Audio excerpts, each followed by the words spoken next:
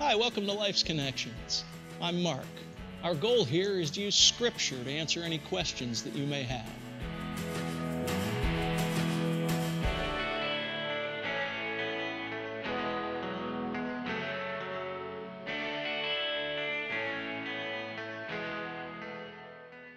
If you're a fan of science fiction movies or television shows, or perhaps even if you're not, you've probably seen an episode in which people are snatched away. Maybe it's by aliens carrying them away in their UFO. Maybe it's by a transporter beam or some other piece of technology. There was a recent book series called Left Behind, which sold millions of copies and was made into movies, and it featured people being snatched away in an event that is called the Rapture. That's what we want to look at today, this event.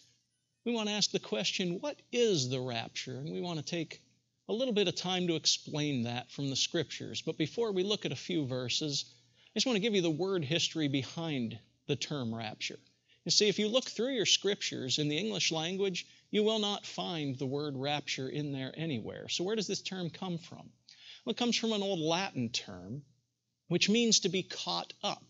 And that's where we get the idea of rapture, being caught up, snatched away. In fact, in English today, if one is enraptured by something, he or she is caught up in ecstasy with that thing. So now that we've given just a very brief definition, let's go to the Scriptures and see what it says about this event called the rapture. We're going to start in the book of 1 Thessalonians in chapter 4 and verses 16 and 17. In these verses we read, "For the Lord himself will descend from heaven with a shout, with the voice of the archangel and with the trumpet of God, and the dead in Christ will rise first. Then we who are alive and remain will be caught up," that's where that term rapture comes from, "will be caught up together with them in the clouds to meet the Lord in the air. And so we shall always be with the Lord." Here we see the Apostle Paul giving a brief description of what occurs in this rapture. He says in verse 16 that the dead in Christ, those who have passed away, believers in Jesus Christ, they've already died. And he says they'll rise first.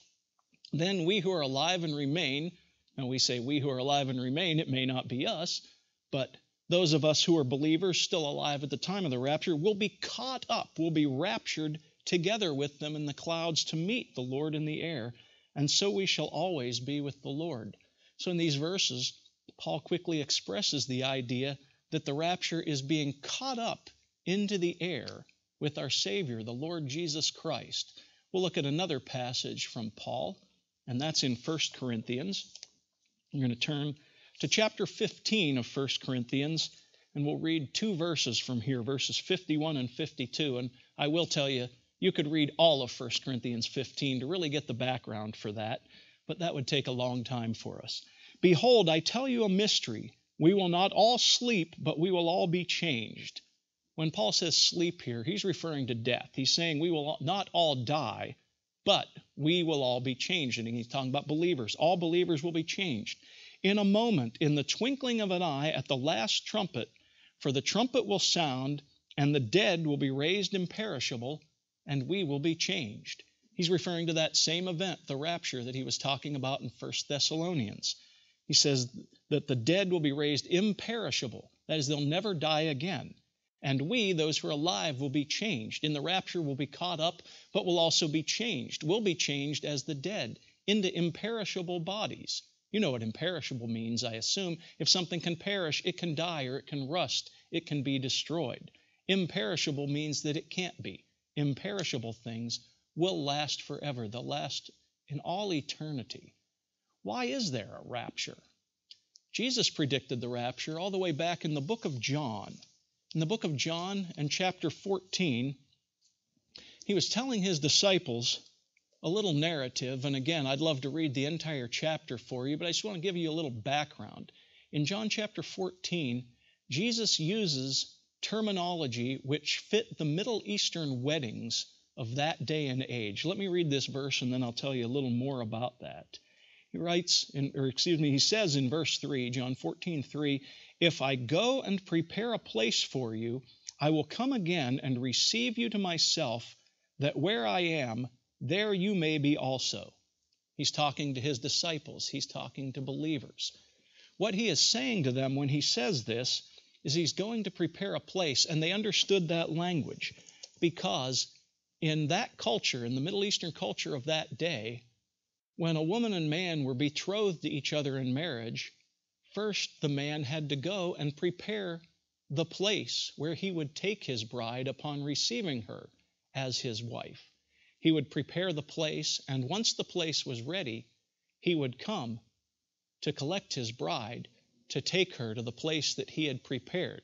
The bride didn't know the exact time that that was coming. She had a general idea, but she didn't know the exact time that that event would be coming. Jesus uses this analogy, and we understand this to be a rapture analogy.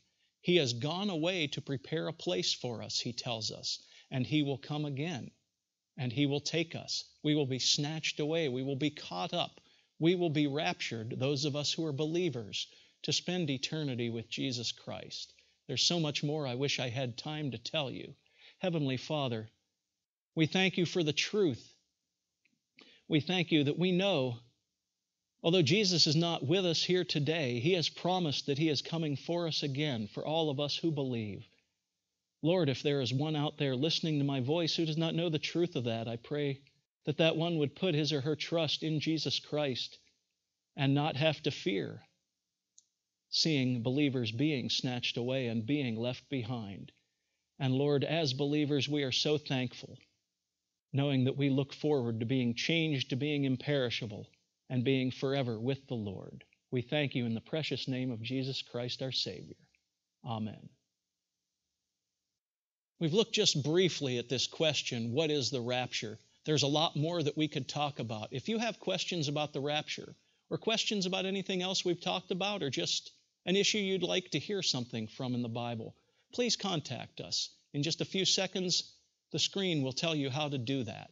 We'd also encourage you to subscribe to our channel. We'd love for you to join us here as we post a new video every Thursday at 9 p.m. Eastern. Thanks for joining us. Until next time, keep walking on the well-lit path.